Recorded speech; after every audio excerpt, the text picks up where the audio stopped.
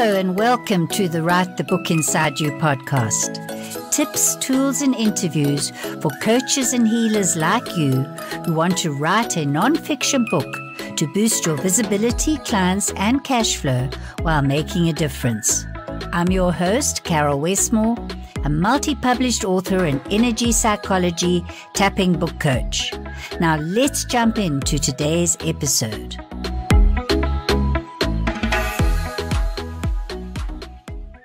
Michael La Ronn is the author of over 80 books across science fiction, fantasy, and self-help books for authors, including the two that we are going to focus on today, the Author Estate Handbook and the Author Heir Handbook. Today's episode is about facing our mortality. And by sheer coincidence, we are recording this interview the day after the passing of Queen Elizabeth II. Now we know there are many protocols in place for this event, so her heirs, including King Charles III, have advisors about the protocols. But what about you and me as authors? What protocols can we put in place to ensure that the future of our books, videos, and intellectual properties as authorpreneurs continues? And I just had a thought to ask, will companies like Amazon continue to stockpile our royalties because our bank account closes? So welcome, Michael. Hi, Carol. Great to be here. The one thing I really wanted to know is the backstory. You've been through some physical ill health over the last few years.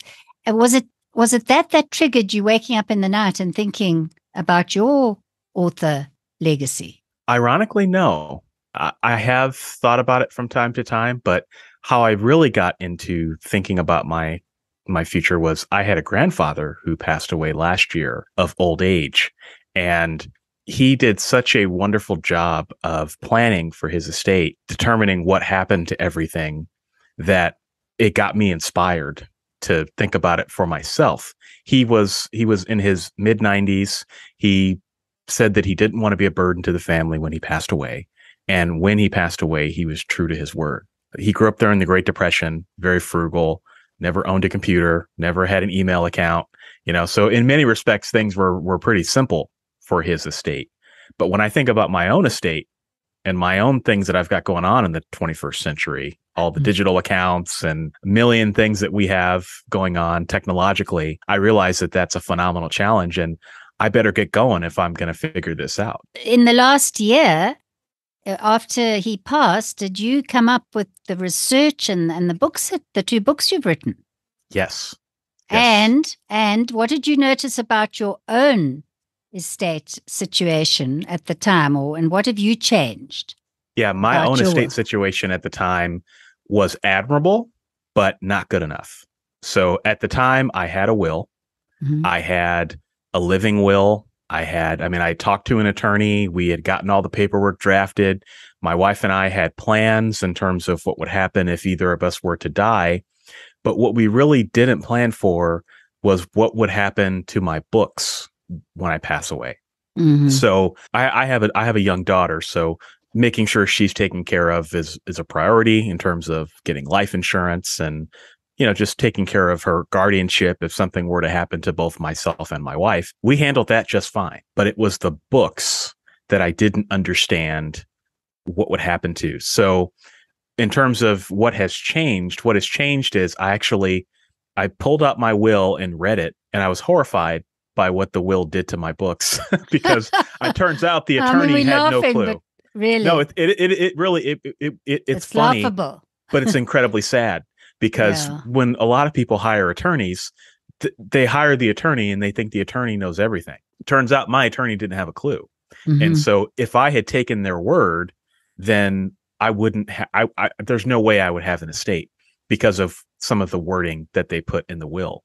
So I had to get a new will. I had to hire another attorney and scrutinize their work very carefully.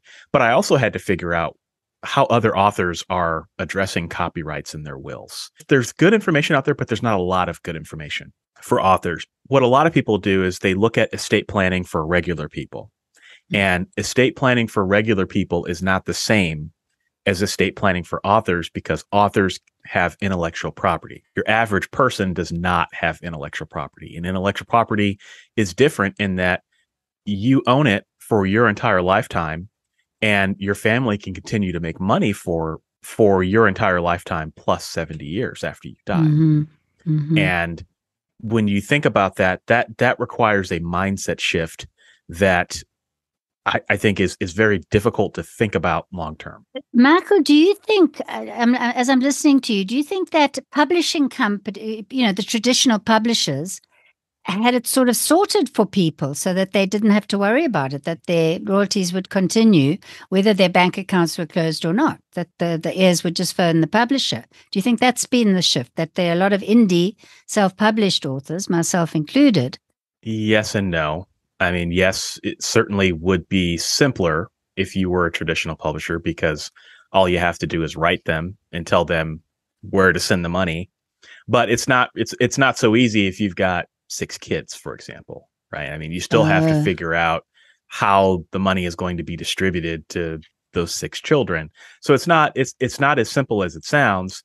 But yes, if you were organized and you figured out how that money gets distributed, that makes sense. Say the problem with traditional publishing and literary agents is, after you're gone, how do you hold them accountable? How do you make sure that that you're getting everything that's due to you? Yeah, which brings us back to the heir trying to understand whether it was a traditionally published inheritance, how the whole thing works. And I think in a previous interview with you, which I'll put in the show notes, I was talking to you off camera, and I said to you, I once joked a few years ago, because I've got a normal will, and that is good. As I'm reading your book, I realized someone who may be interested, and I just said to my grandson, you'll probably be the only person around who understands anything about the internet and how my books work, or, how it would work. But as I've read your book, I've realized you need to have a conversation with someone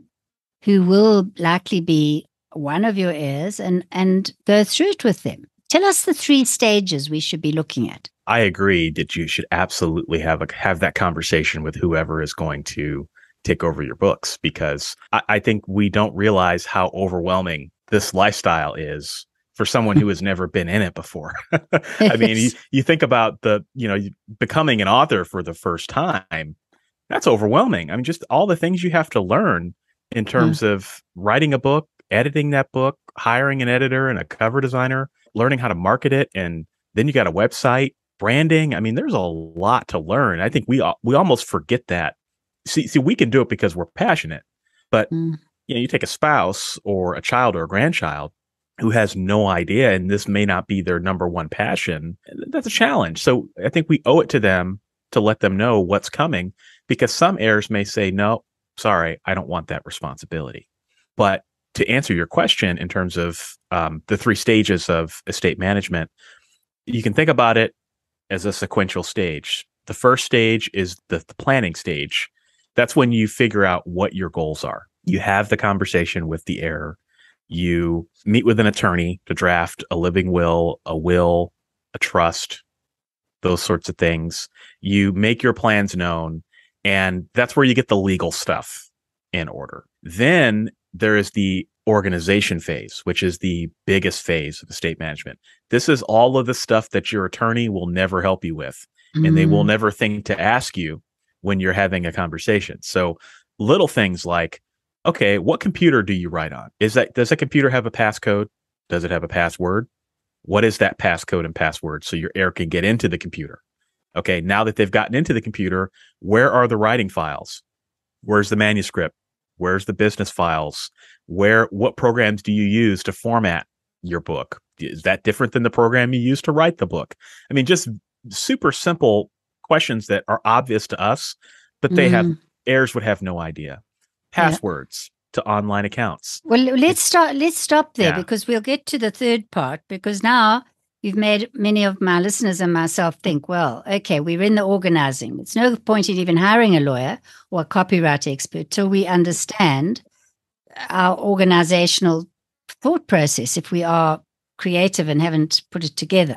So how would we do that? And I think we could mention what I found helpful, although I haven't really dug into it, is you give a free template. Tell us about that and go through the passwords and other things that should be in there. Yes. So part of this book, the organization phase is so vast that I thought it would be helpful to prepare a organizer. And it's not legal advice. It's not anything other than just there's a bunch of fields on this spreadsheet. You fill it out, and that helps you get organized. So you putting your passwords on there, putting your writing computer passcodes on there, putting the contact information for your attorney, for your accountant, for any author friends that your heir can reach out to get help if they run into some trouble with managing your estate. Just pretty much everything I could think of as someone who would want to run an author estate, right? If I was going to run my own estate, what would I need to be able to do that? And I provide that for free as part of the book or the Author Estate Handbook. Yes, which is very helpful. But okay, so that would help us get organized, but would we keep that in a special place? How would that go with our will? What would we do with that template once we organized? Yes, you would keep that in a very safe place that you would let your heir know about. So if that is on I would probably recommend keeping it on like a USB drive and then stick that in like a safe with your will is probably the safest way to do it. But especially if it has sensitive information on it, that's probably the best thing to do. But however you do it, just let them know where it is.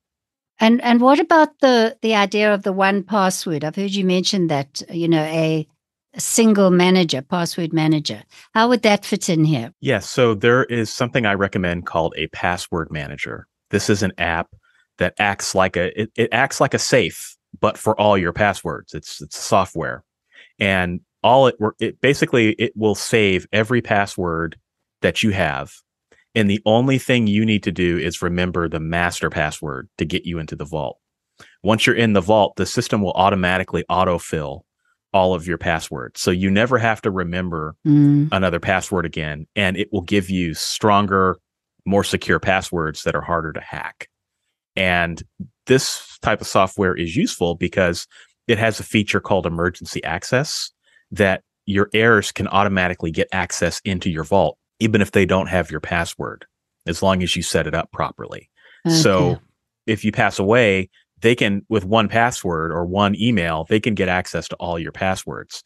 So if you're going to include your passwords in that template file that I mentioned, you would just make sure you include the password to your master password. Because one thing I'm thinking of, which I don't think you cover, is, you might have heirs in different countries. Like I live between South Africa and England. And so it's not, if I might say it's in my filing cabinet in England, but I think it would be good if I say this is the one password, and in it are all the other passwords. And actually, I'm skipping a bit before we come to the third stage, but I was really taken with your idea of that final letter you write and possibly link it to videos you make. That was quite radical for me to think of. We've seen some movies where the person, the lawyer, puts in the video recorder, and I am your grandfather. But tell me about your idea of the videos, making videos for your heirs. Yeah, well, the important thing is making things clear for the heirs and eliminating confusion wherever you can eliminate it. So one of the ways that a lot of authors do this is through a final letter, as you mentioned. And this was popularized by M.L. Buckman. He's a fellow author, estate planning expert. He wrote a fantastic book called Estate Planning for Authors. And he talks about how to develop a letter that basically explains everything and wraps it up in a pretty bow for them. I happen to be a visual kind of person. And I have a YouTube channel called Author Level Up. And I've learned over the years that video is a phenomenal way to also help people learn what's going on. So what I have done is I have recorded a series of videos explaining to my heirs, okay, here is where my files are located. Here is how you can market a book. Here are some of the steps I take to manage my website, because there's some things that are easier to explain in video than by audio. So like, for example, how to manage your website. I just mentioned that. Not an easy thing for somebody to manage if they've never managed WordPress before, for example. There's a learning curve to it. So being able to just do a quick video, it doesn't have to be an hour long, a master class or anything like that, but just even 10 minutes walking through, here's how to log in, here's how to update the homepage. Things will change over time, but the overtones are similar enough that if they can see it, then they can understand it. I like that. Just repeat the 3 stages. There's the first stage is the planning stage. And then you get the organization stage. And now what's the third stage? The third stage is the management stage. This begins when you pass away and the person that you have chosen to manage your affairs begins managing your affairs per your wishes.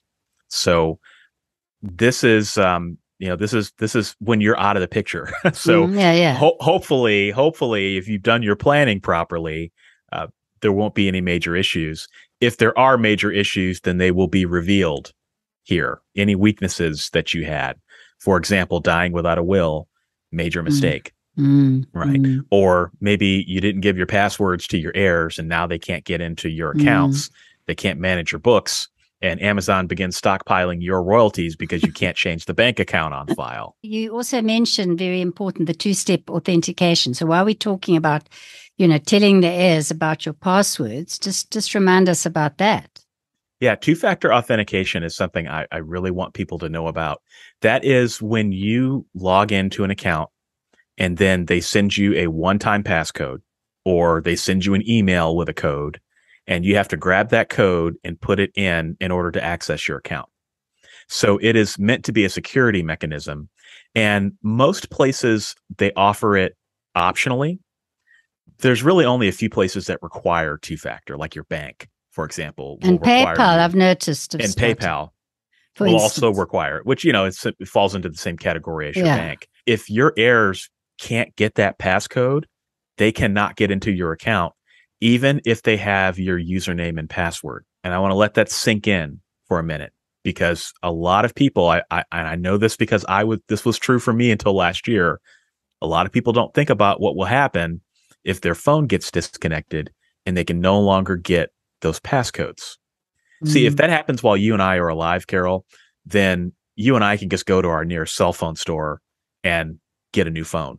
Right. And it'll, we'll be we won't have access to some things for maybe a few hours.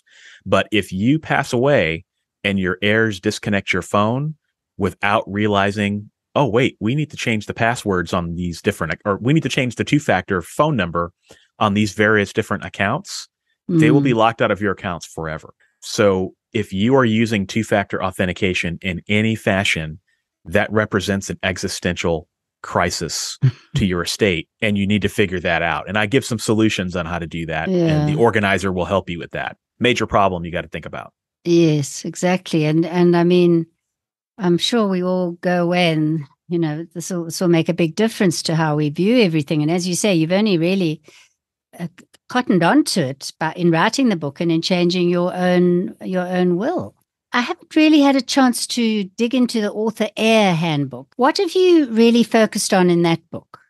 Yeah, that book is a counterpoint to the Author Estate Handbook. So the Author Estate Handbook is for authors, and I wrote the most comprehensive, nitty-gritty, helpful book I could muster with as much information as I could find on every step of the estate planning process. It's a fantastic book. Yeah. Thank you. And so I thought, okay, this is great, but what about the heirs? If I'm an heir, I have no idea where to start. You can do everything I talk about in that book in terms of a final letter, planning properly, having conversations. I can guarantee you they will still be overwhelmed when it's time to take over everything.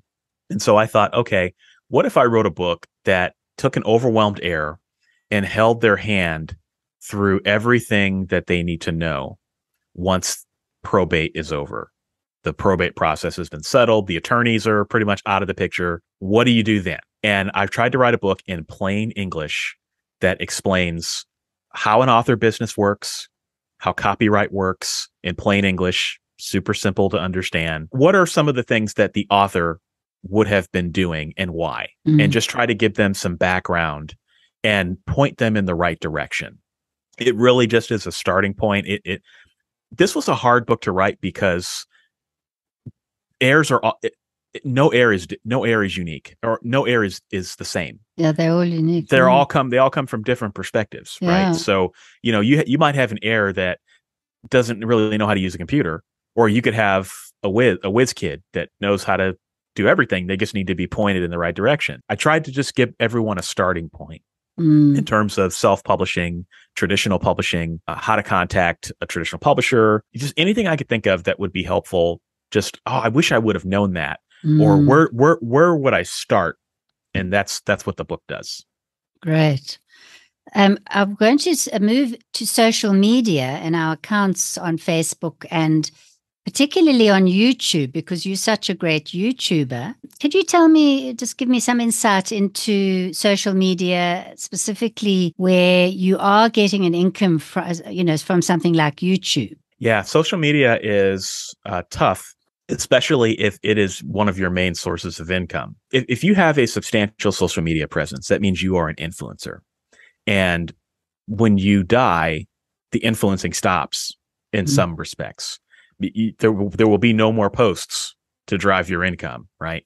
And so that's something you have to think about. So you also have to think about the terms of service for social media companies. They specifically state, Facebook, for example, that once you pass away, no one can log in and manage your account. Your account has to be deleted, or it can be memorialized on Facebook, for example, where they'll basically freeze your page, and it'll basically be like an obituary, and people can pay their respects to you, and your heir can manage that, but they can't make posts. They can't, do the same things that you did while you were alive.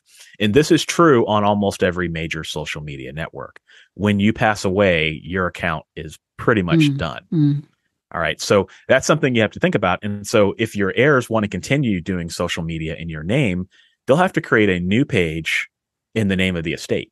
And so for YouTube is a little bit unique. It's one of the exceptions.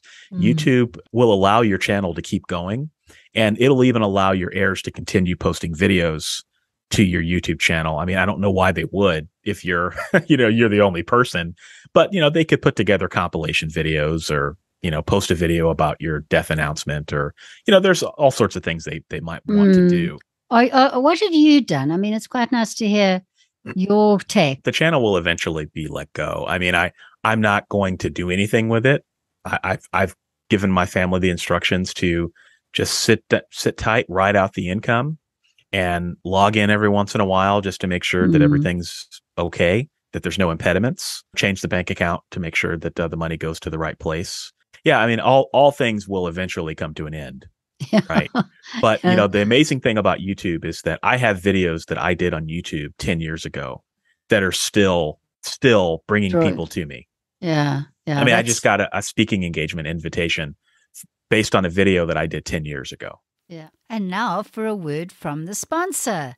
Today's show is sponsored by the upcoming best-selling book, The Inner Game of Writing, where I have collated the golden nugget wisdom of renowned transformational healers like Brandon Bays, writers like Dr. Joe Vitale of The Secret, and publishers like Mark Allen to help authors and creatives like you tap into your brilliance by upping your inner game in life and writing. To bring us back to this, for many people, quite a thorny topic. They've got to probably stop writing their current book and start thinking, how can I leave this in a good place for my heirs? Do you have any final pieces of advice that you would like to leave us with? In fact, could you first tell us the story of Michael Crichton and how how that got complicated, and then give us maybe 2 takeaways so this doesn't happen to us? Yeah, Michael Crichton was and still is one of the most popular writers in the world. He was the writer of Jurassic Park. He did Westworld. ER was another show that he did. I mean, his work is woven into the fabric of our pop culture. So he when he passed away, he passed away of cancer, I believe, in 2008. I think he had 5 wives. His 5th wife was pregnant with his unborn child. and he didn't get around to updating his will. So when he passed away, unfortunately, his will had a clause in it that basically said that if you're not listed in the will, you get nothing. And so his unborn child and his wife, I believe, got nothing from his estate, which was, tens of millions of dollars at that point. And so his fifth wife had to end up battling in court with his daughter from an earlier relationship to get part of the rights. And it costs, I don't know how much it costs, but I can imagine it would have cost millions of dollars. And his fifth wife was eventually successful in getting part of the estate granted to his son due to a loophole in California law. But she spent a whole lot of money, whole lot of time, whole lot of energy battling when this could have all been avoided if he had just updated his will in the first place. And so the big takeaway from that is it's not enough just to have a will. You've also got to keep your will current, and it's got to reflect your current wishes. So anytime you have a major life change, like a marriage, a divorce, birth of a child, you move territories, you move states, you want to go back and just make sure that it still reflects. And if you happen to know, that you're going to suffer a death from something like cancer or something where it's coming, just make sure that you address that. So those are the takeaways. And then I'll put a cap on this to say that this topic is not an easy topic to understand. There's a lot to it, and it can be overwhelming. And what I just like to tell people is you don't have to do it all overnight. You don't have to wake up tomorrow and plan your whole estate tomorrow. You can do a little bit at a time, and a little bit is better than nothing, and it's never too late.